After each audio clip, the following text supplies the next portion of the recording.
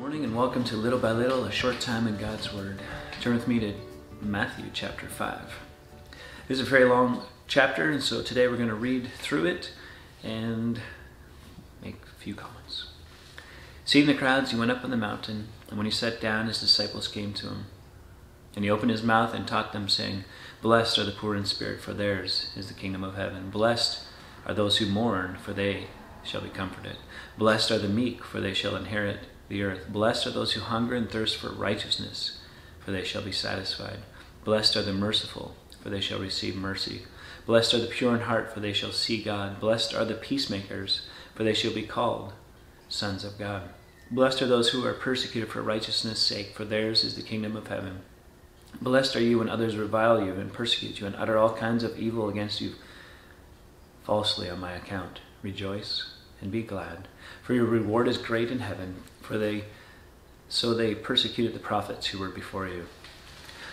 Verse 13, "You are salt of the earth, but if salt has lost its taste, how shall its saltiness be restored? It is no longer good for anything except to be thrown out and trampled under people's feet. You are the light of the world. A city set on a hill cannot be hidden, nor do people light a lamp and put it under a basket, but on a stand, and give light to all in the house. In the same way, let your light shine before others, so that they may see your good works and give glory to your Father who is in heaven. Do not think that I have come to abolish the law or the prophets. I have not come to abolish them, but to fulfill them. For truly I say to you, until heaven and earth pass away, not an iota, not a dot will pass from the law until all is accomplished.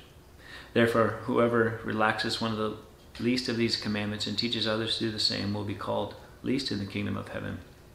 But whoever does them and teaches them will be called great in the kingdom of heaven.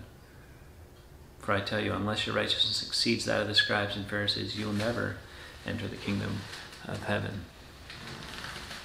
You have heard that it was said to those of old, you shall not murder, and whoever murders will be liable to judgment. But I say to you that everyone who is angry with his brother will be liable to judgment.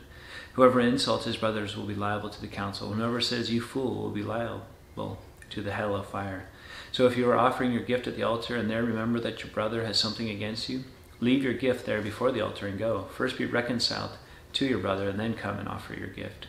Come to terms quickly with your accuser while you are going with him to court, lest your accuser hand you over to the judge and the judge to the guard and you be put in prison. Truly I say to you, you'll never get out until you have paid the last penny. You have heard that it was said, you shall not commit adultery. But I say to you that everyone who looks at a woman with lustful intent has already committed adultery with her in his heart. If your right eye causes you to sin, tear it out and throw it away. It is better that you lose one of your members than that your whole body be thrown into hell. If your right hand causes you to sin, cut it off and throw it away. It is better that you lose one of your members than that your whole body go into hell. It is also said, whoever divorces his wife, let him give her a certificate of divorce. But I say to you that everyone who divorces his wife, except on the grounds of sexual immorality, makes her commit adultery, and whoever marries a divorced woman commits adultery. Again, you have heard that it was said of those of old, you shall not swear falsely, but shall perform to the Lord what you have sworn.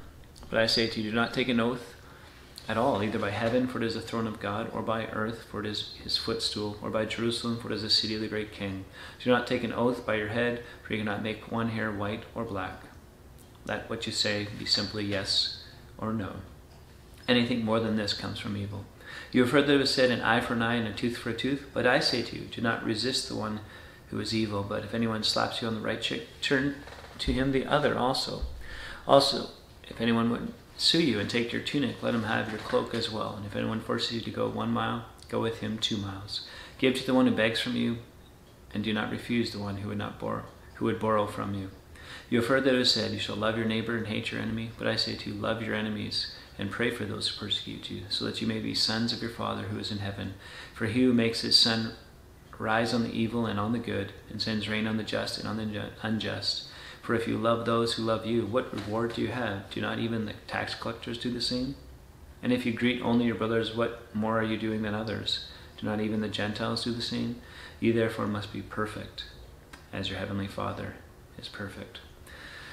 So again, as we go through chapter 5 in the coming days, we're not necessarily going to read the whole chapter each time. That'll take up most of our time, but it is a good thing to just keep reading and reading and reading chapters like these to allow God by his Spirit to speak to us.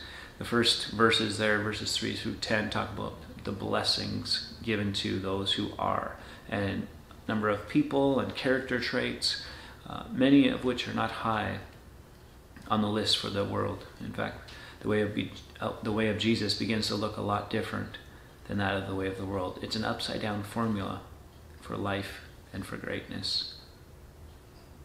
It's about the disenfranchised, the humble in heart, those who hunger and thirst for righteousness. When we think about those who are at the top, or those excelling, popular, or famous, they wouldn't be on a list like this. Or it would be reversed, if you will.